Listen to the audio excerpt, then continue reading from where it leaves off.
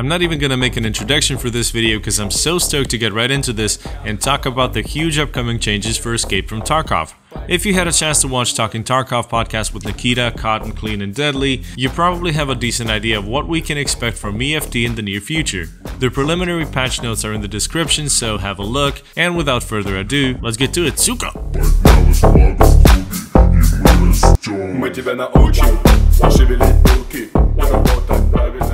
First and foremost, the next patch is bringing us the long-awaited Interchange map. It's been announced some time ago, but until I see it in the patch notes, I will not get my hopes up too high. And with only 4 maps so far, the game's replayability does tend to go down over time, as it's basically same things over and over again. The Interchange comes as a real refreshment, and I personally cannot wait to try it out, though I will not stop here because the Streets of Tarkov is the map I'm waiting for, just because of the urban setup. In terms of how Interchange will be played, I'm assuming that it will be most similar to Shoreline and the infamous Health Resort to be specific, but with a lot more open space. Overall, a new map is always appreciated, and from what we've been able to see so far, it looks like the focus will be on the interior. And this beautiful mall, as we can see a bunch of stores, IKEA or IDEA. Some of the outdoor screenshots, however, show us what looks like a highway with some vehicle wrecks and barricades on the road, a parking lot, and a go-kart track.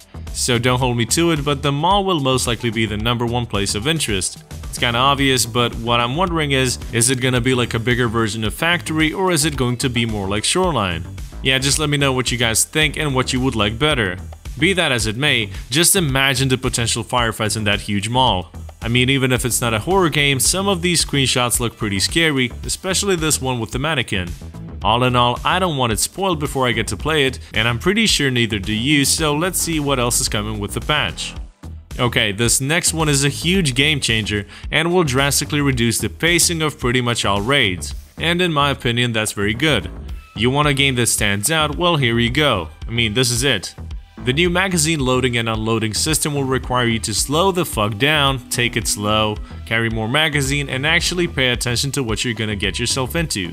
So if you rush a squad of 3 or even 2 and miss most of your shots and you only have 1 extra mag, it's probably not gonna go so well. At least the 20-rounder mags will finally be viable again, and just by implementing this feature, Tarkov has taken a huge step towards a very balanced immersion. We are also getting a new skill specifically designed for this new feature. So, loading and unloading of ammo into the magazine will not happen instantly. The time required to both load and unload one cartridge may vary and will depend on the magazine and the level of the new skill, mag drills. However, the time spent on loading and unloading ammo applies in the raid only, whereas in the menu the procedure stays the same as now. By default, it will be unknown how many rounds there are in a mag, simply because it is not examined, and therefore is referred to as unknown, or rather the mag counter displays unknown number of rounds, with a question mark out of, for example, 30. However, only full and empty mags will be considered checked, and this is actually important to know. And another important thing, both loading and unloading can only be done with inventory open, so if you close it or switch tabs, loading or unloading will be interrupted. With rounds that were already loaded into the mag, they will stay in the mag, and the same goes for unloading. I really think that this is a great addition to the game, and while it may seem now that the meta is going to change drastically, I mean it will, but we'll get used to a bit slower pacing pretty soon.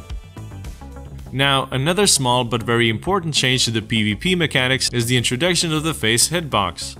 In the preliminary patch notes, it's listed as helmet damage mechanics, modular hit zones, including face area. And I'm pretty sure we can all agree that this is the one thing that's been missing from the game, and also raised quite a few debates among players and especially streamers. I mean, just try to remember all those situations in which you were absolutely sure you hit an opponent right in the face and nothing happened. Well, except you dying, just because the whole face area counted as armor because of the helmet. And what this face hitbox is potentially gonna do is it's gonna make the pistol runs more viable when going against geared players. And with that said, the fast MT helmet and the visor attachment kinda screams a must-have. But while we're talking about that, we're getting the visor toggle mechanics with both audio and visual effects, as well as the appropriate protection of both variations. I'm sure though that these seemingly small changes will have a big impact on the whole PvP approach, as they will make you think twice before rushing an enemy who is armed with a shotgun and even scavs. I mean, not a person who's armed with scavs, just, rushing scavs. So I'm really excited to see how this turns out and what further improvements it's gonna receive. I did mention rushing players that are armed with shotguns just a moment ago, and although I like using shotguns in Tarkov, in the current state of the game they just don't feel viable enough. Even with slugs getting a bit of a buff, I still want shotguns to have the much needed blast effect when shooting someone and something like a knockback. And yes, I'm aware that slugs are used for range. And even if the target is wearing armor, I mean when someone gets blasted with a buckshot, they should at least feel the stun. But I'm gonna leave this discussion for a different video and show you the M870, which is the first of 4 weapons in total we're gonna get with the new patch. So, with everything I just said about shotguns, does Tarkov need another one? The good old M870 is going to have a decent range of available attachments and even the sawed-off version. And just by watching this clip, I get a feeling that it's gonna have a slightly faster pump animation than the MP133. And even though I'm excited about every new weapon that gets introduced in Tarkov, I'm curious to see if the M870 will also bring some changes as to how the shotguns perform in EFT. And as I already said, when you see someone with a shotgun from up close, you should definitely be intimidated. I mean, it's just something to think about. Also, the Saiga is getting the long-awaited bigger capacity mag, as well as the AS Val. Yeah! While the Saiga is obviously going to be more fun to use with the new magazine, the Val will arguably become the new assault rifle meta. It's also getting new attachment options, so if you get bored of the regular OKP scope, you won't need to put an ugly-ass Cobra mount, you'll be able to attach a scope on the barrel, which is definitely a very nice addition. Concerning the 30-round mag, as I said, it may not seem like a huge difference, but trust me, it is. Next up we have the almighty M1A, the second of a total of 4 weapons to be added in the next patch. The animations are just spot on, and overall I think the animations in Tarkov are really good. Now from this setup we can see the DT mount with hybrid suppressor, both of which are in the game already and are quite versatile as far as the weapons go. The M1A is chambered for 7.62 by 51, so it's definitely going to be a hard hitter and pretty much back to back with the RSAS. By default it has a 20-round magazine and is not a selective fire rifle, although Nikita stated that the full auto fire mode will come later.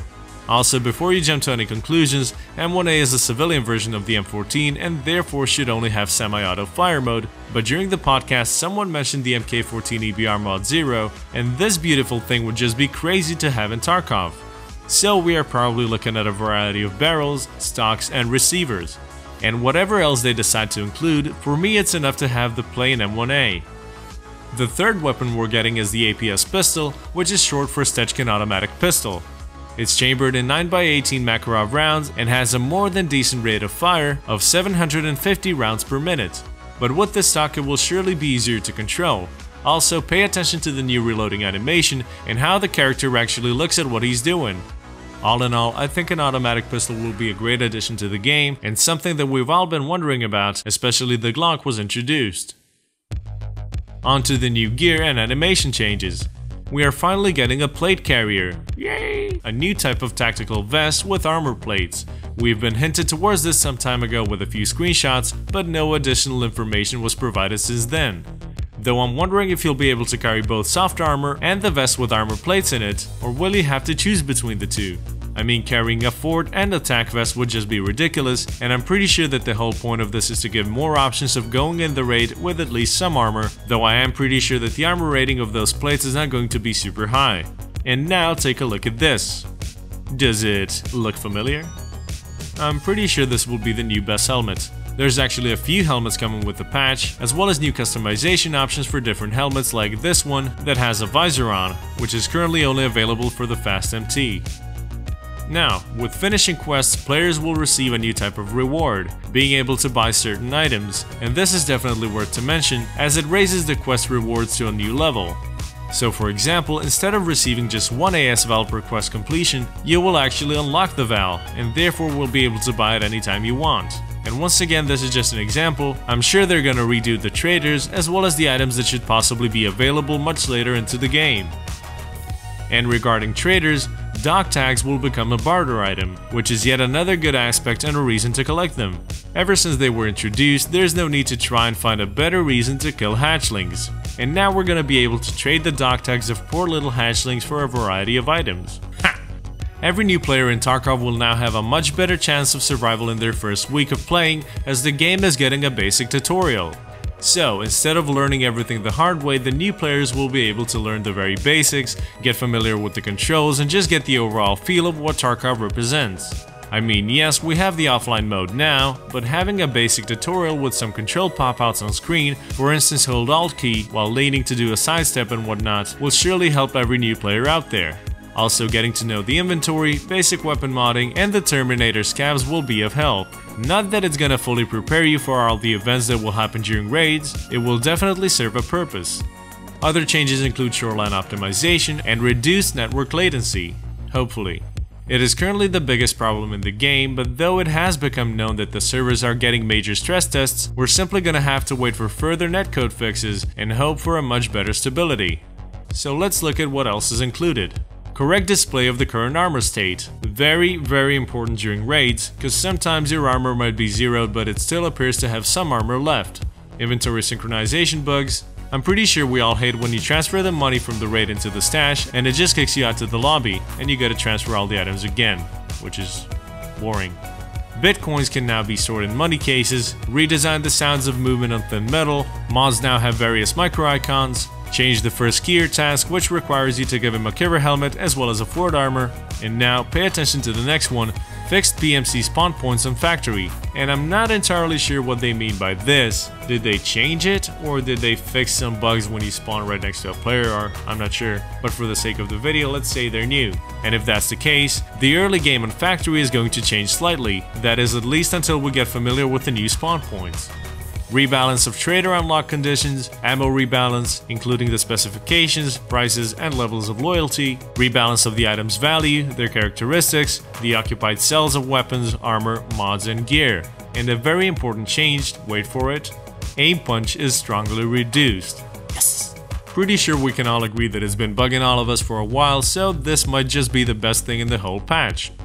So that's pretty much the important side of the upcoming patch. Keep in mind that we still only have the preliminary patch notes, so we're gonna see some additional changes, but overall I must say that it's looking pretty good. My only hope is that the netcode issue will gradually get better, cause at the end of the day we can have all the weapons we want, we can roam around 10 different maps, but none of it will matter if the netcode problem persists. Alright, hope this video was helpful. If so, subscribe. No, subscribe anyway cause I know you want to, okay? Come on, for the sake of potassium. Thanks for watching. Bye. Yeah. Yeah. Мы типа грибы. Yeah. Поднялась флага в клубе, и мы растем, поднимаем уровень. Поднялась флага в клубе, и мы растем.